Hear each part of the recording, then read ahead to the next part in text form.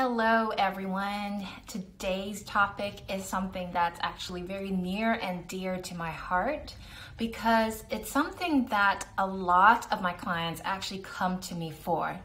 And this topic is, how do I move? How do I exercise? How do I do things? How do I do yoga without crashing into the pain? Because every time I try to do something, I end up with more pain and I end up just being bedridden and bedbound for days or for weeks. So how to move, how to exercise, how to do yoga without crashing into the pain.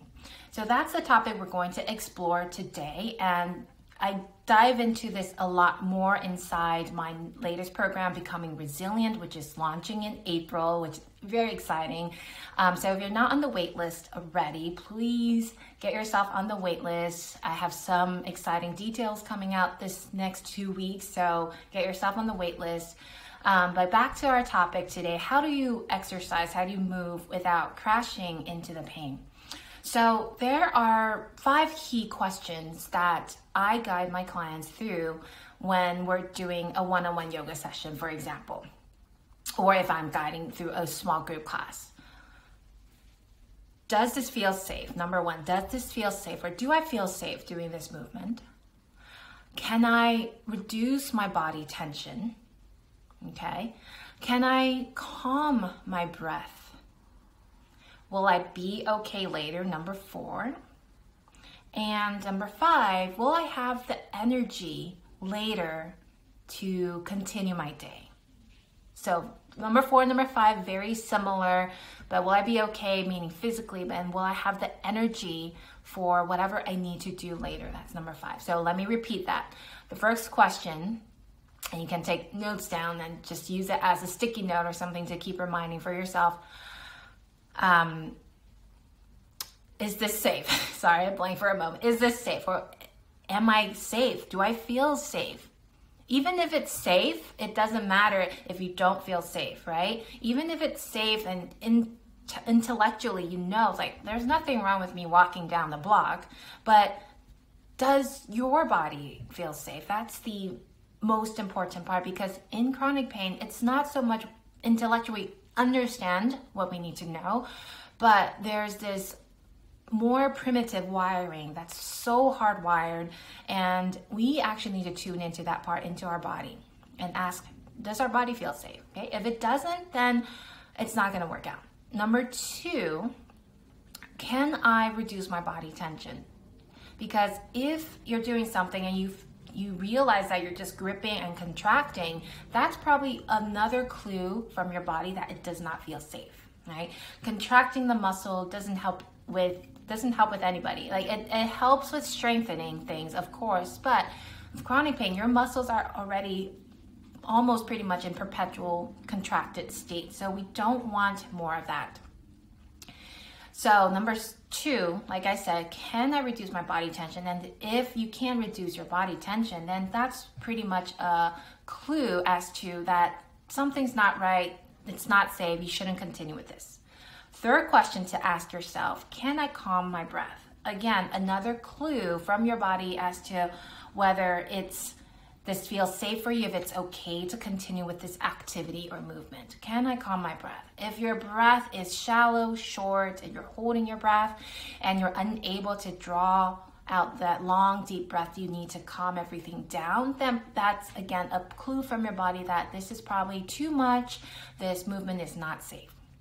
Great, moving on to number 4, the 4th question to ask yourself when you are exercising or doing any errands, so that you don't pay for the consequences later. Number 4, will I be okay later? Will I be okay later? In the moment, you know, it might feel like this is great, I should be able to do this, but sometimes it's that afterwards, it's the 30-minute or 2-hour, even 2 days afterward, where you start to feel the effects of what you did.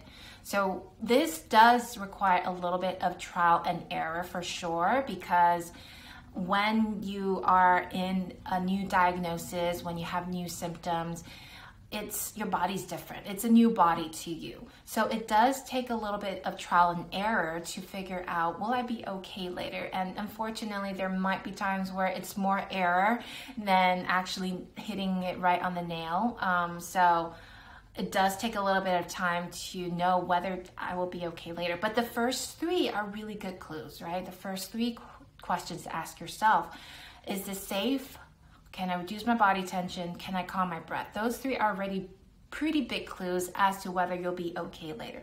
And sometimes, even though all these check out and you're still kind of feeling the fatigue, then you know that, okay, scale it back some more.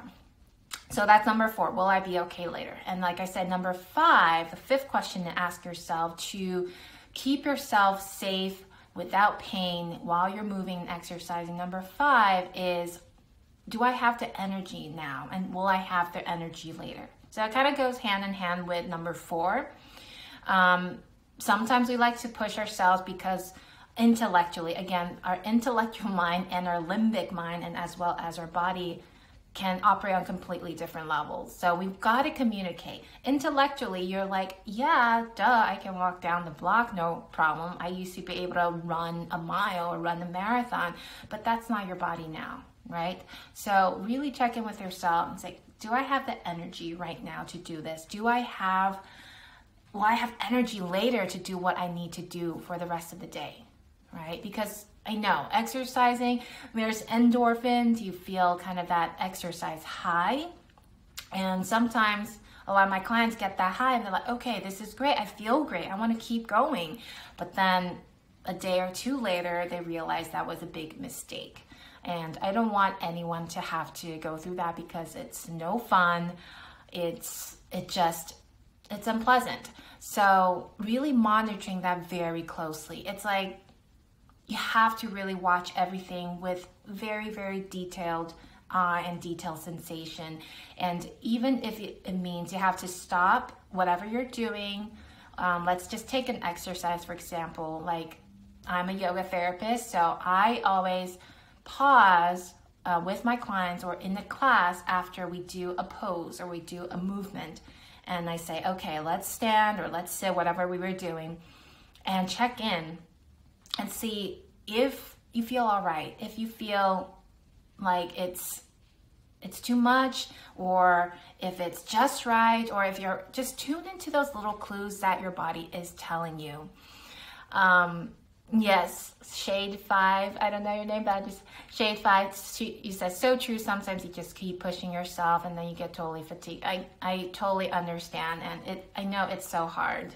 It's so hard because you have this idea of what you should be able to do versus what you can actually do, and that gap can be really hard to come to acceptance to, right? But we can fill that gap. We can fill where you are now to where you want to be. It's just gonna take a little bit more time, and your timeline is going to be very different from other people's timeline, even other people with chronic pain and chronic illness, let alone people who are able-bodied, right? So you gotta operate on your timeline for that, so that you don't just crash and burn. Because if you do something and you crash and burn, you completely get fatigued, you're more afraid of doing that, right? You're more afraid of doing the things that could actually be good to you. You just need to approach it differently. So to recap again, those 5 questions to ask yourself when you are exercising, when you're doing yoga, when you're doing anything really. Is this safe? Can I reduce my body tension? Can I calm my breath? Will I be okay later? And will I have energy later for whatever else I need to do? So these are my 5 guiding questions to help you find the right boundaries and safety to exercise, to move, to do what you want to do, and build the stamina to do, okay? And this actually goes very well in line with my daily pain care plan that I have up on my website. It's on elaineyoga.com/blog-articles. You're welcome, Shade 5.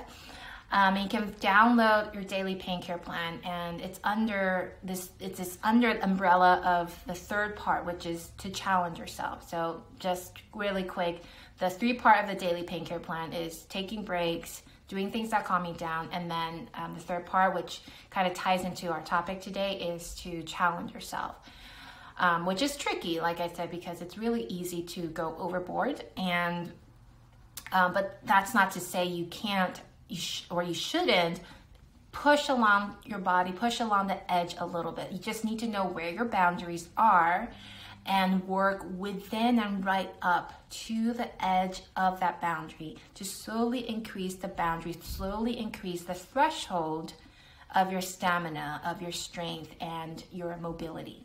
Okay, so I have some more videos and some more information up on my blog there in laneyoga.com/blog-articles. Go ahead and check that out, and let me know if you have questions. You can DM me here or just send me an email at elaneyogatherapy@gmail.com.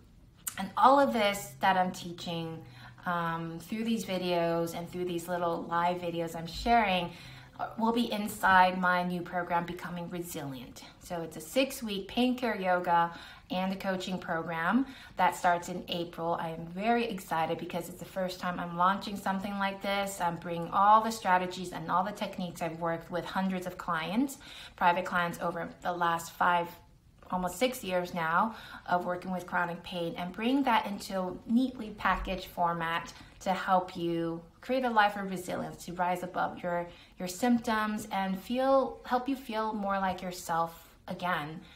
And it's small group, so it really is, it's nice. You're in the community, but you're not in such a large community that you feel overwhelmed. And I purposely, intentionally keep it small so that everyone feels like they get a one-on-one attention. So there'll be yoga therapy practices ranging from 10 to 30 minutes of all levels. And then we'll have weekly coaching as well to check in, to get your questions answered, and learn a little bit more about lifestyle strategies like these ones to help you be able to become more resilient, to be able to really rise above.